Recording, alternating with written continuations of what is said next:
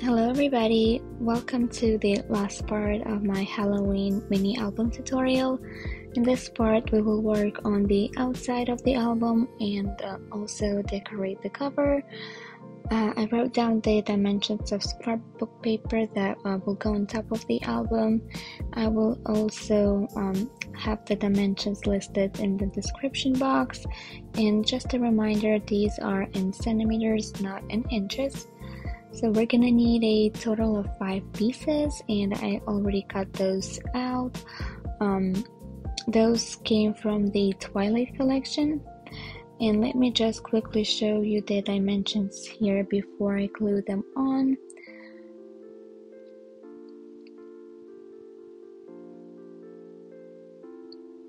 I think for the back here, I used a 20 centimeter piece instead of 19.8. 19.8 centimeters would be a bit short and you will end up with a larger border around. I like to keep my borders tiny, about 1 to 2 millimeters or so. So let's just quickly glue on these paper pieces here and move on to decorating the cover.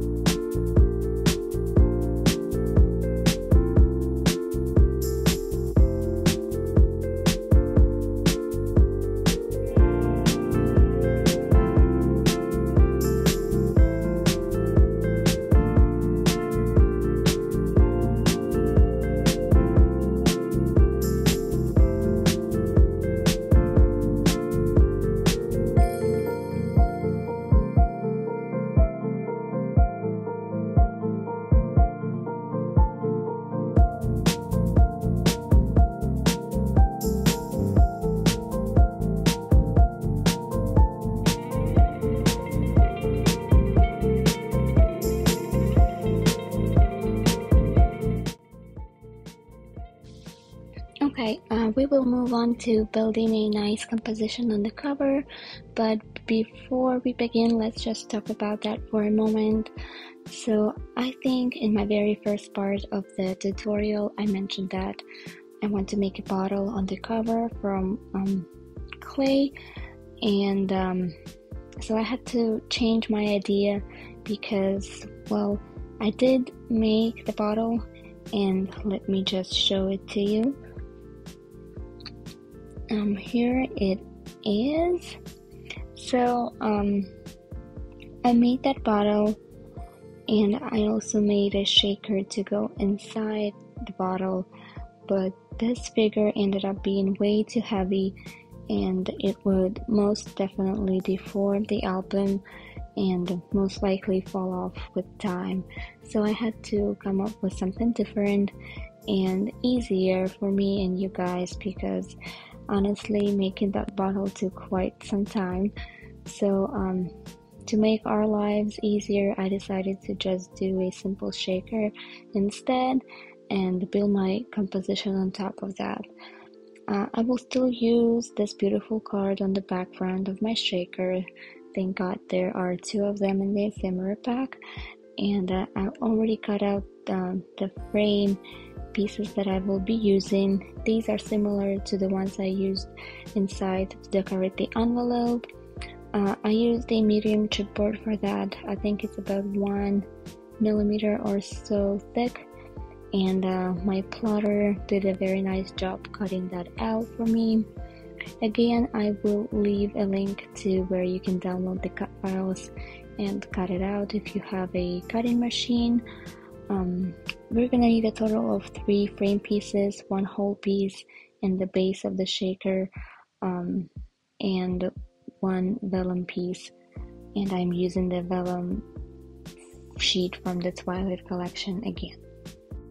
I will begin assembling the shaker, and I'll explain a few important things during the process.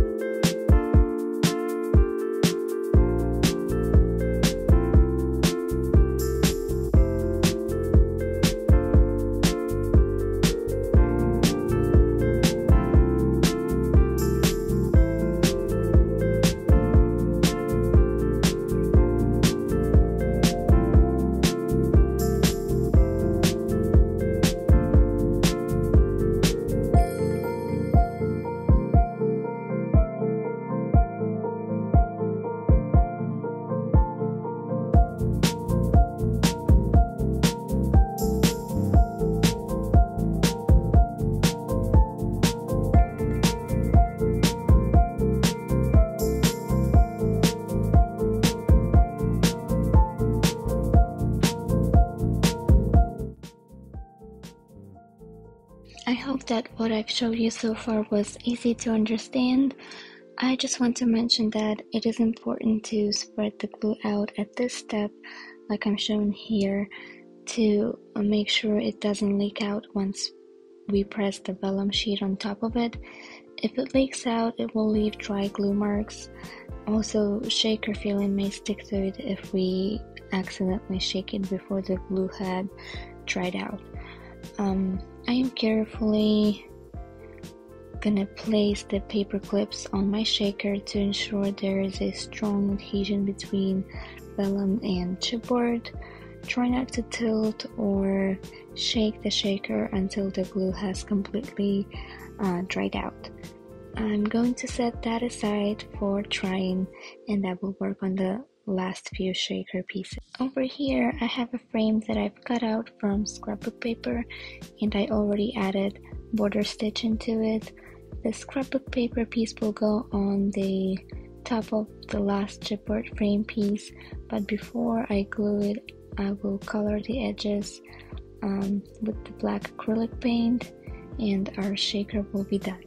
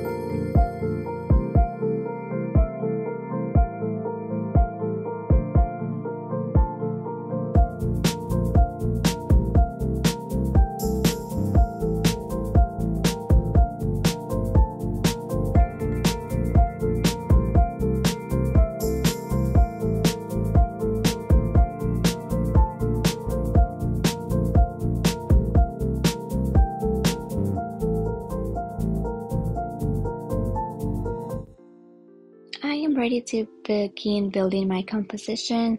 I will be using this element with a witch on a broom as my main element. I already added hot glue on the back of it and cut this element apart, so one piece will go on one side of the shaker and the second one will go on the other side. But before I begin, I need to finish up my shaker really quick by painting the outside edges with acrylic paint. As always, I will have decorating process sped up with the music on, and if you have any questions you can always ask in the comments.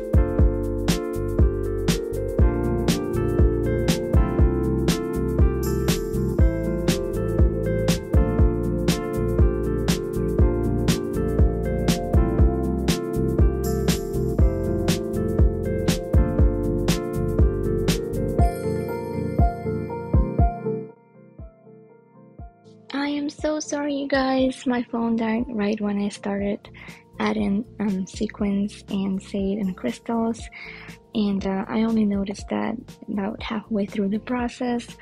So I just decided to go ahead and finish the rest of the album without recording, since there was not much left to do. Besides adding sequins and shade and crystals, I also added some splashes of white and black acrylic paint, and I also did the same on the inside. I will be adding some tags in the pockets a bit later. For now, I just placed a card with a haunted house in here. I hope you enjoyed watching my tutorial and found it easy to follow. If you like to see more tutorials from me, please leave a like or a comment. This helps me a lot with understanding what my audience wants, and also it's a huge support for my work and my channel. Thank you for staying with me until the end, and I'll see you again next time. Goodbye.